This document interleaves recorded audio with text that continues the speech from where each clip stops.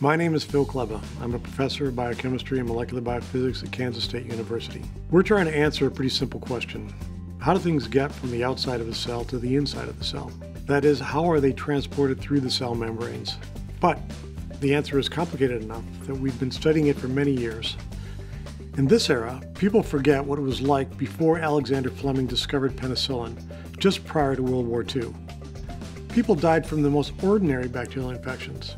Everyone probably knows that the world is now running out of effective antibiotics, so it's a priority to try and find new ones. That's the medical goal of our work, new antibiotics. In our lab, the research focuses on the transport of the metal iron. It's abundant on Earth, the second most abundant metal in the Earth's crust, and it's essential to most life as we know it. Iron is highly valuable in the biochemical world.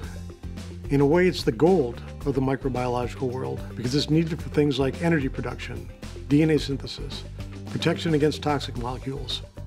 The ability of bacteria to obtain iron in the human body is a big determinant of whether they are pathogenic or harmless. We're studying how they do it and how to prevent them from doing it. In the context of all of this research, in the university environment, students are a high priority for our objectives. We want to educate undergraduate and graduate students here in our programs at KState so that they become future scientists, future researchers, future MDs who are having a positive effect on the problems that I've been discussing. In my own laboratory, we have 4 or 5 graduate students working towards their doctoral degrees. We have undergraduates who are coming in between their classes to do research and learn about the scientific process that goes on in our laboratories. The more that we can train young scientists here in our programs, then the more we feel we're going to be able to address the issues that are medically and scientifically important to the world in the years to come. Our research objectives take us into many different areas of biochemistry, molecular biology, and biophysics. We work in membrane biology. We study membrane protein structure and function, the kinetics and thermodynamics of transport, bacterial cell envelope architecture, bioenergetics, genetic engineering, spectroscopy, and especially fluorescence spectroscopy. We usually begin experiments with some sort of genetic engineering that makes it easier to observe the membrane transporters we want to study. Site-directed mutagenesis is a technique that allows us to attach biophysical probes to membrane proteins, and we do it in living cells, which is unique.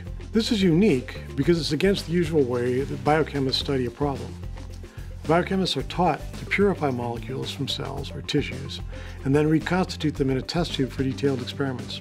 But some things can't be studied that way, and membrane iron transport systems fall into that category. So we've invented and perfected techniques to place single small probes on the iron transporters of bacteria. These probes are very much like small antennae that send us signals from the surface of and from within the living cells. In that way, we can monitor and actually see, by spectroscopic measurements, the activities of the membrane proteins as they recognize iron in the environment, grab it, and essentially swallow it into the cell. The swallowing action, by the way, requires energy, so this is a classical active transport process.